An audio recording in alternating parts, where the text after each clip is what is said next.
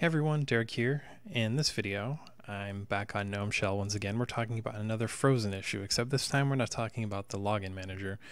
We're talking about what happens and what you should do if your desktop freezes. So in this video, it's going to be real quick, but if you check out the article that I wrote in the description, there are two other ways you can reset a frozen Gnome Shell desktop. And I go over 3 different methods, so if this method that we cover in this video does not work, you can always check that out in the description. But the one that I'm about to cover is only working for X11. So if you're using the systemd, why did I say systemd? Excuse me, if you're using the Wayland version of GNOME, this will not work and you have to check out the other methods I have. But if you're using the X11 version of GNOME, go ahead and press Alt F2 on the keyboard, bring up the command launcher, type in the letter R and press enter. Now as soon as you do that, you'll see a restart window.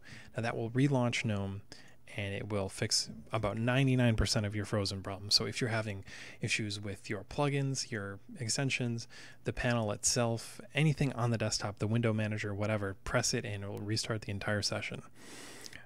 Very quick tip, but very, very useful. I hope you guys find this helpful. I know that I did when I discovered this years and years ago.